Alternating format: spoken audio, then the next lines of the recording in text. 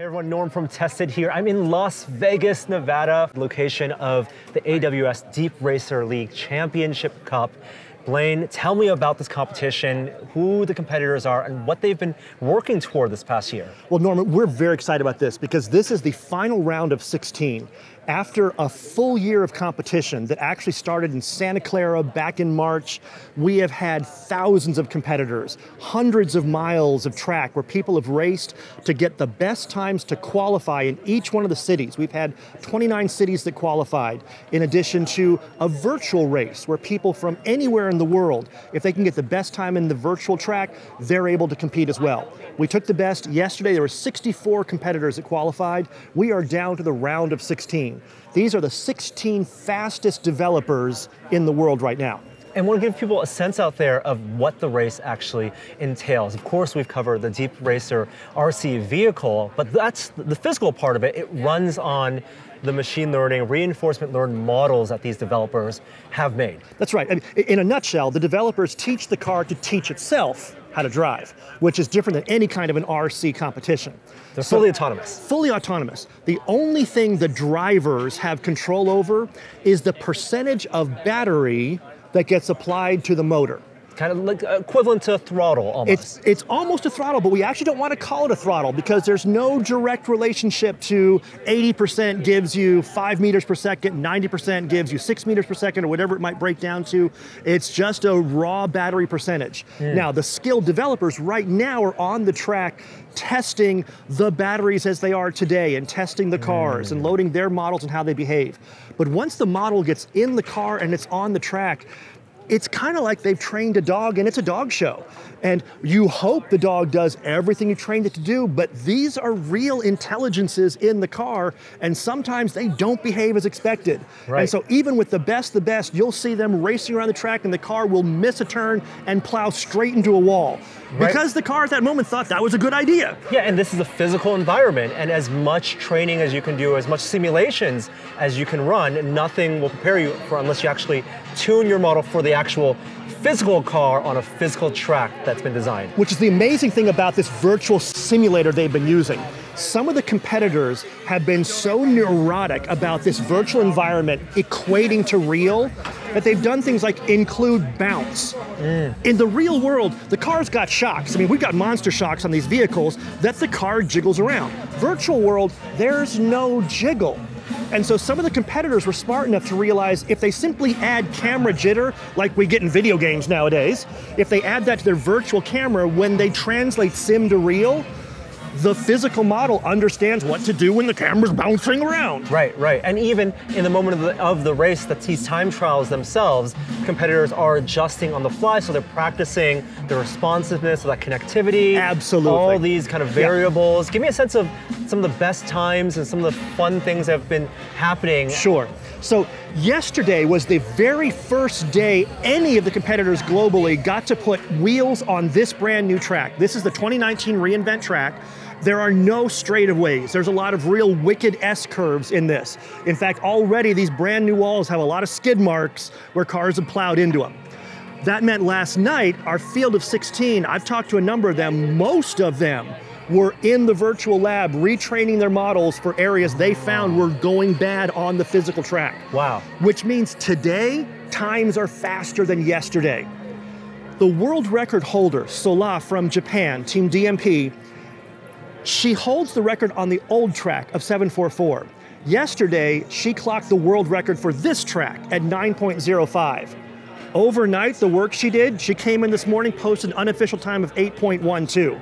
Almost a full second faster, which for humans may not sound like much, but at these speeds, that's monstrous. And having some hands-on time with the DeepRacer, adjusting it, it's not easy. It's not just press and go. Oh, no. I mean, the fact that she's getting under 10 seconds is really impressive. So this is where teams really help out. Sola is part of Team DMP. There are actually 3 competitors in this field of 16 that are from her organization. It's a printing company in Tokyo that is working to reinvent itself through machine learning, and their company has actually decided to use DeepRacer as the engine to train their developers what reinforcement learning does.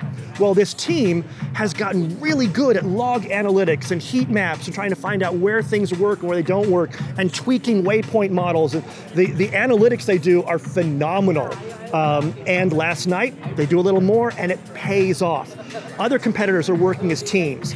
We have a team from a university in Taiwan that it came with a number of competitors, and 2 of them qualified for the round of 16. And there's a lot of work that they've been doing over this past year to get to that point, a lot of collaboration among their teams, and all that work is being put on display in competition starting in just a few minutes. And even collaboration where you don't even work together. There was an underground group of developers that just got together and were buddies because of DeepRacer. It's ballooned into a group of 1,200 developers globally, all sharing log analysis and models and ideas, building a whole community from scratch. AWS didn't build it, the community built it. What started as a learning tool to get developers introduced to machine learning and reinforcement learning, now it's become this obsession. It's clearly opening doors everywhere. Yeah, super cool. Thank you so much, Blaine. Norm, thank you for having me. Pleasure to meet you, and we're gonna have a chance to take a look at these races. Okay.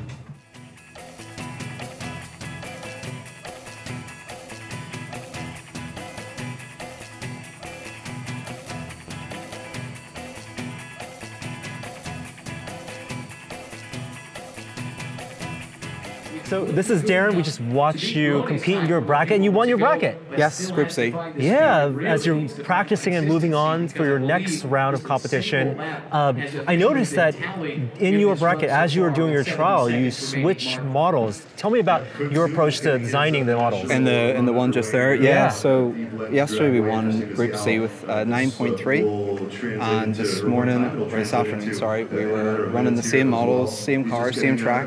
Just wasn't finding the lines at all. 14 seconds was the best it could do. And when you can only control the speed, all you can do is change the model. You have 2 options: change model, change speed. If the speed change isn't working, you just got to keep trying different models. So I didn't have a good first run at all, and then I got the other car and I just asked, can we just check the calibration? And they just went through one calibration setting. That made all the difference. Just started flying around over and over again. And then once I got a lap to qualify, I switched to a more risky model that I was making last night, and that's what set the 8.9 world record. So you're developing and tuning that model even as late as last night. There's 2 on at the moment too. And they're training right now? You need to, it still isn't enough to beat Solar and DMP's 8.2, 8.4. Yeah. Now I won't face them in the bracket, but if I chase those times, it should make me better as well. So I'm not trying to go too crazy, but small adjustments in the sake of speed. I mean, in layman's terms, you're teaching the DeepRacer how to learn. You're kind of developing a lesson plan and kind of the carrots to reward for the actions, right? And you're basically changing these lesson plans up on the fly, and then saying, go through the simulation, go through the training, update your neural networks, right? And take it to the sim to real world. Into the real world where there are a lot of variability, even with the lighting. Yeah, because even if you watch this one, this is the same model that my co-mate David Kelly's running. It's just not quite exactly as fine-tuned as over there. Could be the track, could be the car. It's hard to say it's the driver because the driver has so little input. Yeah. But if you want to make it here, I think have a couple of models that are different from each other. I'm starting to be too consistent with one model, so if that model didn't work, none of its predecessors will work, so I have to be sure or careful I don't dive headfirst into one particular Are you noticing lesson plan. That even during a run, the way the DeepRacer under your model behaves, you're noticing that is a direct result of something you changed? The way it took that corner, how cautious it was? 100%, yeah. If you want to keep it to the left, there's parameters to set keep left, and you'll see immediately that's what the car will do. It doesn't care about how quickly it can get around it. It cares about getting that reward. Yeah. You have to tie that reward to time. And it's quite tricky. I would have a lot of models return a higher reward for a slower time. And it's not much, but you want to try and stamp those out and say you want a higher reward for a faster time. The time's what I care about. You care about the reward, so it's a bit of back and forth.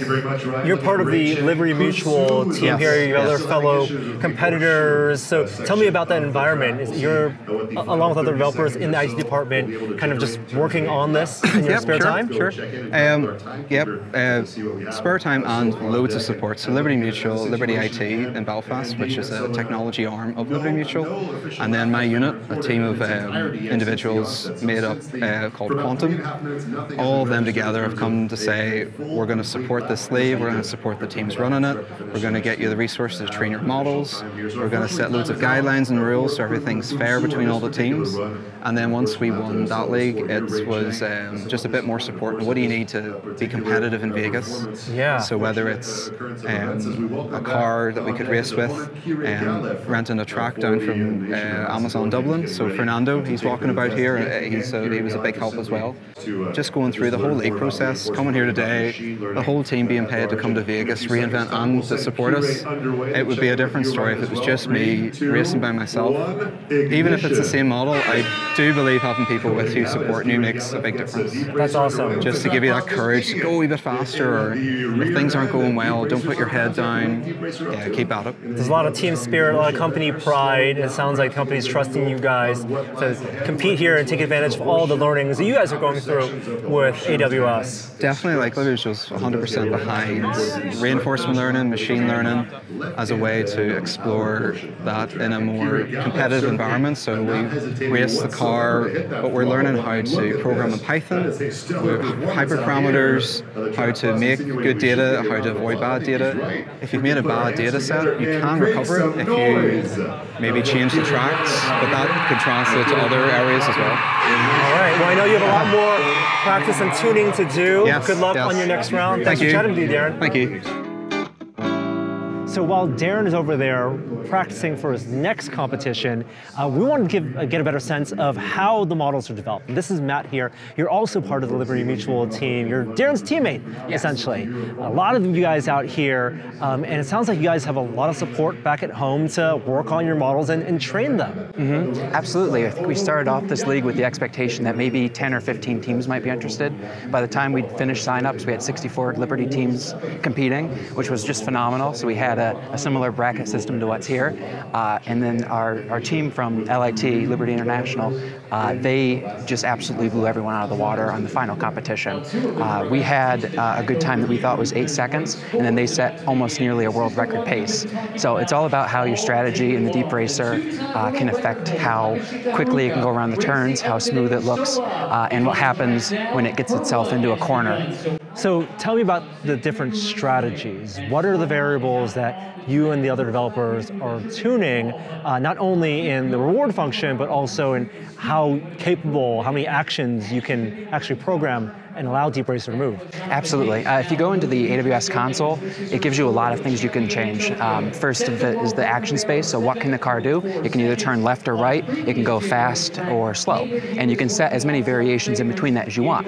The problem is if you have the wider variations, the larger numbers take a much longer time to train. So our strategy was to have a relatively low number of actions. We just had 5, one that's very fast straight, and then the side angles got slower and slower so the car wouldn't start to drift too much. And that worked out well for us because we were able to train a lot of models very quickly. Right. But the LIT team strategy, which wound up being obviously a world record pace, was to have one model that they could train on multiple different tracks. So it was an agnostic race model. You could take it to a track it's never seen before, and it's probably going to be able to get along just fine. And if it has any issues, you can go in and make minor corrections to the model, so you could, maybe get a time like what you saw today. Because really, the constraints you have are not only the intuition that you put into the model, model, but how much time you have to iterate. And if you're working on 4 different models, something riskier, something more precise, and you're tuning that, and you're training that for hours at a time, that's going to be a lot more time overall than someone who's just doing a generalized, efficient model, or something that maybe has like a smaller action space, less granularity in terms of the movements, but again, you can iterate faster. And that's the key to it, is iterating faster. The LIT team tried so many different things. I know our team tried like 5 or 6 different strategies until we finally settled on what we have today. And we're getting to the point where it's so close between the models that everything you do, every minor tweak, makes a huge difference. So training it at those faster action space speeds can really make the difference between a competitive model and one that just doesn't make the cut. And a lot of these top competitors are now in that sub 10-second time, which is a huge improvement from when you guys all started. It was in much longer than that. Yeah, I mean, last year, if you look at what we had for DeepRacer, we had teams, and you know, our Liberty teams included, who were just really excited to get times of 15 seconds. And now 10 seconds isn't acceptable, right? You have to get that 8 or 9 seconds to stay in at this point. Are you looking to next season? They announced the DeepRacer Evo. It's going to be head-to-head direct competition. What are your immediate thoughts on that? I'm super excited for the Evo. I can't wait to get my hands on one and try it out. Very excited to see the object avoidance. I don't know what their plans are there. Maybe throw a banana peel on the track. But between that and the head-to-head racing, where you would be able to like get in front of someone to prevent them from passing or try to overtake someone, that's a huge machine learning problem that I have no idea how to solve yet, but very much looking forward to figuring out what we can do to try out and iterate again. All the existing models kind of go out the window. You have so many more things to contend with. Yeah. It'll be a whole new world. I think I'll start by listening to whatever Darren says. Well, great to meet you, Matt. Great to meet you. Thanks so much. Of course.